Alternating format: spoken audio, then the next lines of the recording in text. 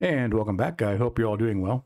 So we are back with episode 3 of our Lutris review, and I apologize for the late release on this video, but I'm in the middle of a complete home renovation on the inside of the house. I'm actually down to 3, maybe 4 rooms to go out of 10, and I've had the flu, which I'm just now getting over, so if I sound a little bit congested or raspy, that's why. Anyway, so pulling up Lutris. So tonight we are going to take a look at SNES 9X, and then we're going to take a look at PCSX2, RPCS3, and we'll take a look at Dolphin, and then we'll wrap it up with Melon DS. That'll be the last of our runners, our emulators.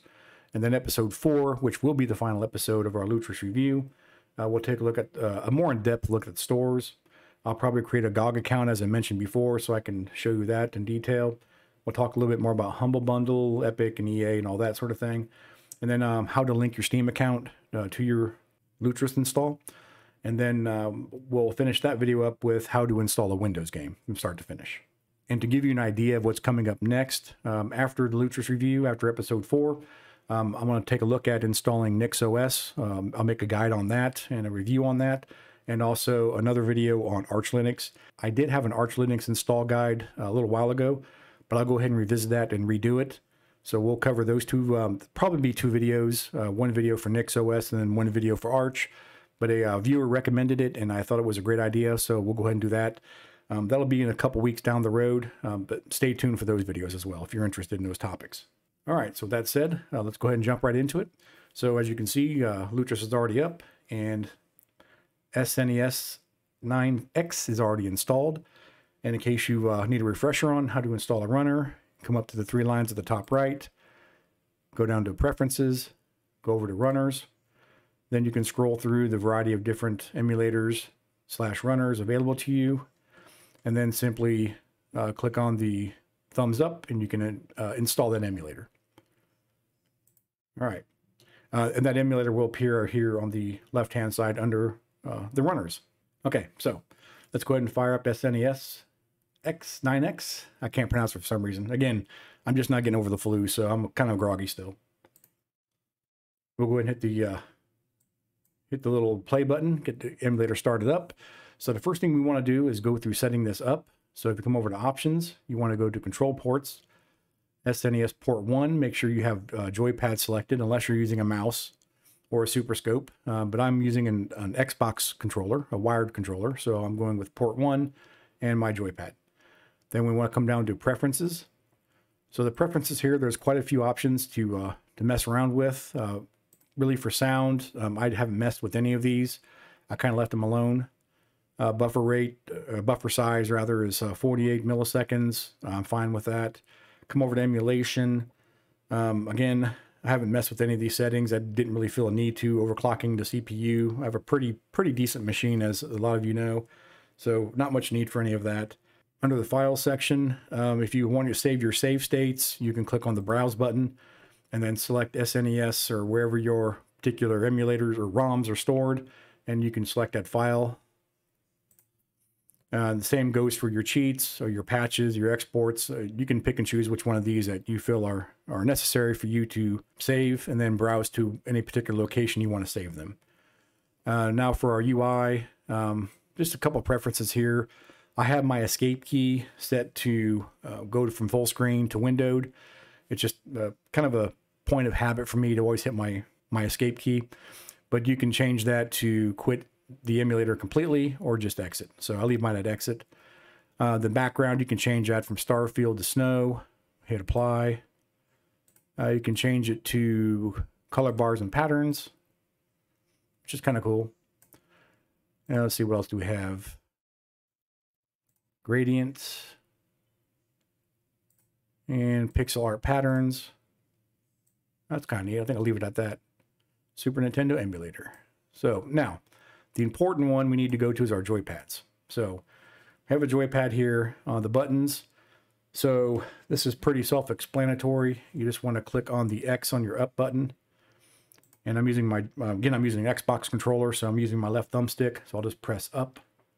whoops, let me click inside here, press up, press down, press left, press right, select my start button, my select button, my A button, B button, X button, Y, left and right bumpers on top.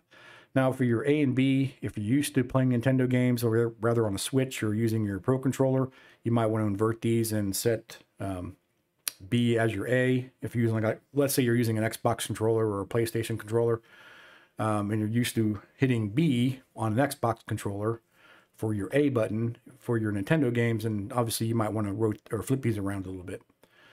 Okay, so go ahead and close out of this, and we should be ready to emulate. So you just go to your file, go to open ROM image, select your ROM, hit open, and you're good to go.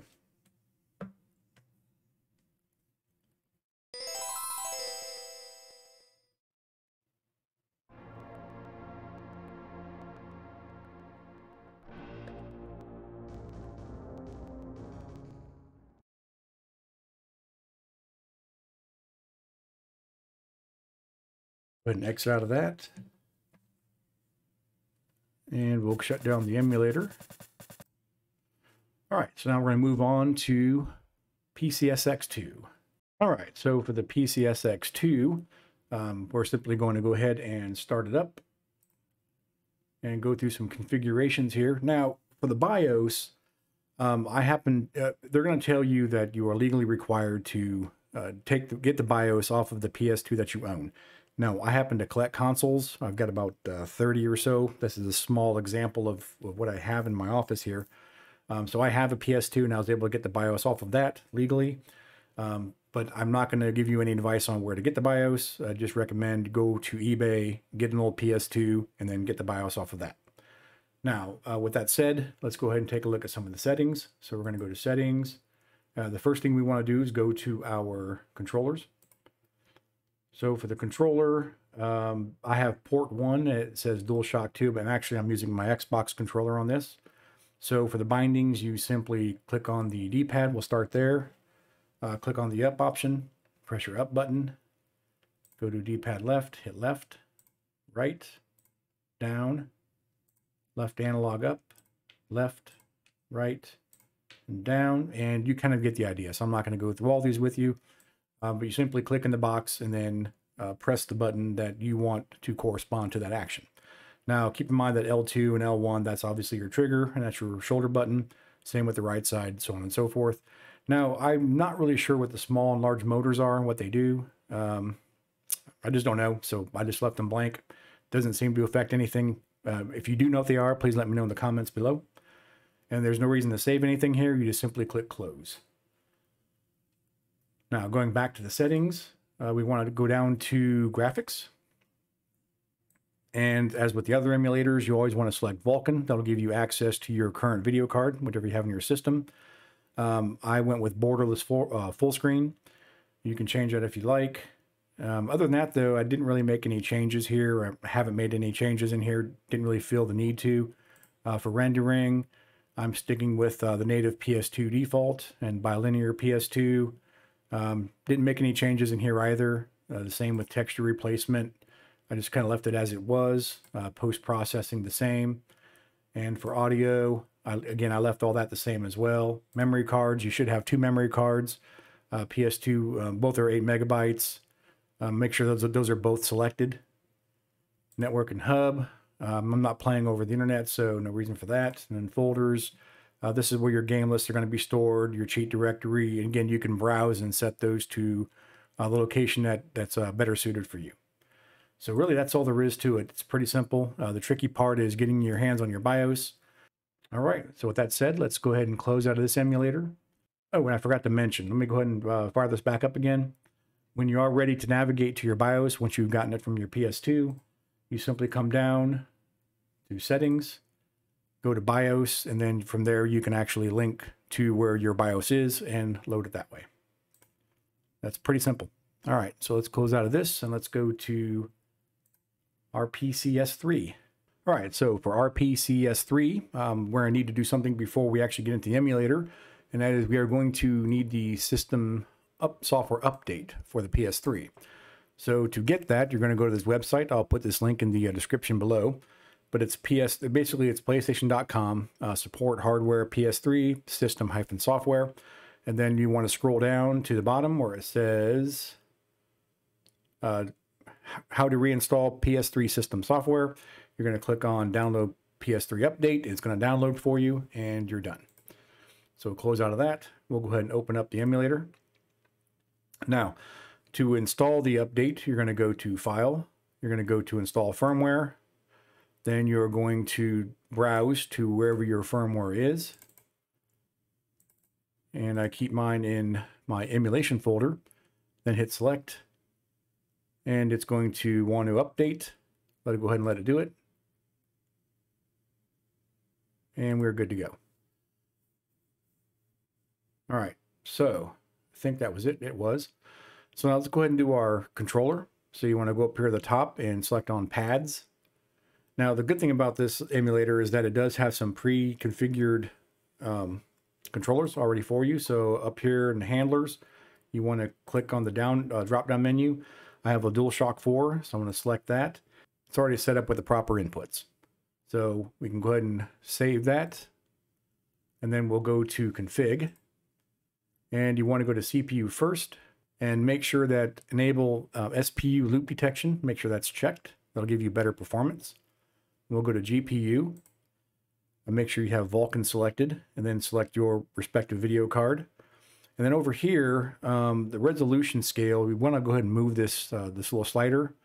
So if you have a monitor that can do 4K, then obviously scroll over to 4K. But my monitor can only handle about 150%, which is 1080p.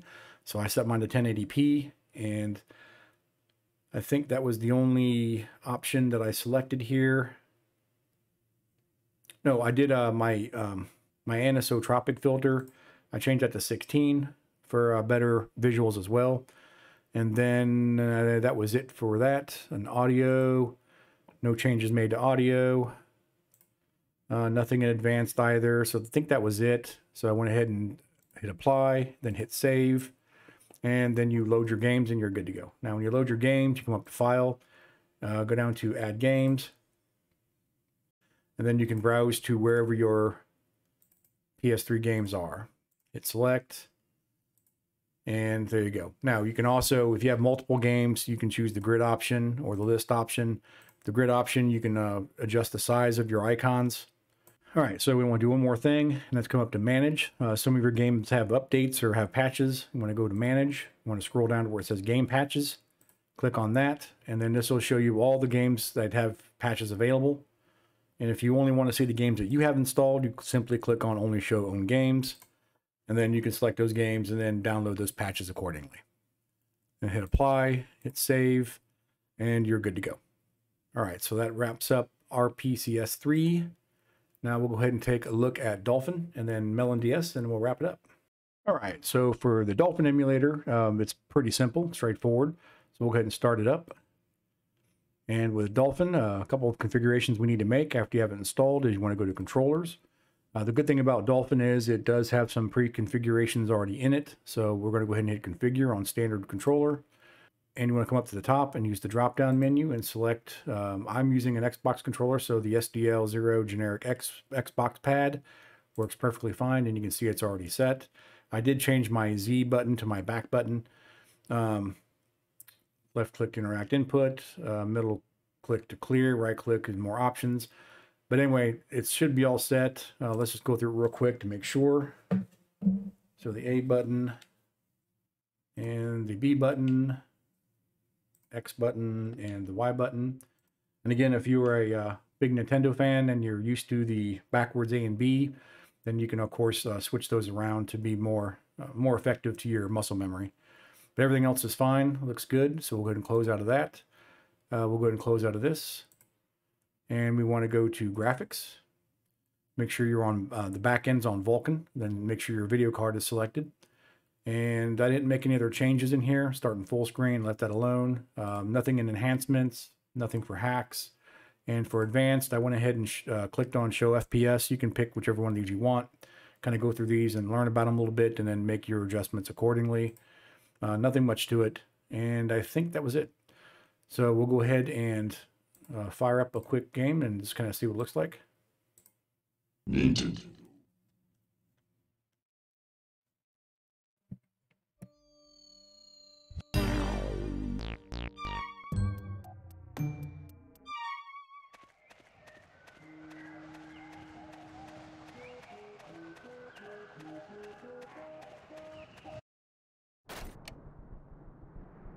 Hmm?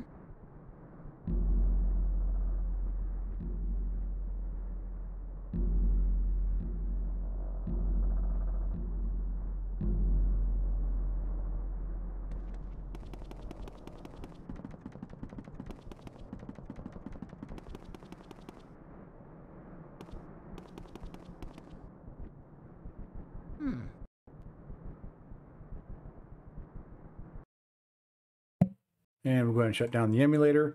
Now you did notice at the top right hand, the frame rate was about 30 frames per second. So let me see if there's a configuration I can change in there for that. Enhancements maybe. I'm running at 3DX native 1080p. I'm not seeing anywhere where I can change the frame rates. Maybe it's in hacks. Advanced.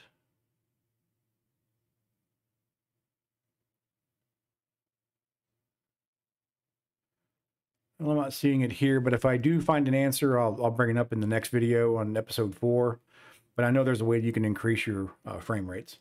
So we'll go ahead and close out of that, and then we'll move on to Melon DS. Okay, so with Melon DS, unfortunately, it doesn't play nicely with Lutris. You can force it to play games, but you're going to have very little control over the settings. So my advice is, if you are a big DS player, you might want to just go ahead and download Melon DS as a standalone application and run your ROMs that way. The way to run a game through Lutris, though, if you're hell-bent on trying it, is to come up to the plus sign at the top left-hand corner to add game. Click on that. You want to go to import a ROM, and then you want to browse to your respective ROM location. Mine's going to be an emulation DS, and we'll check out Ace Attorney Investigations real quick. Open it up, hit install, hit launch.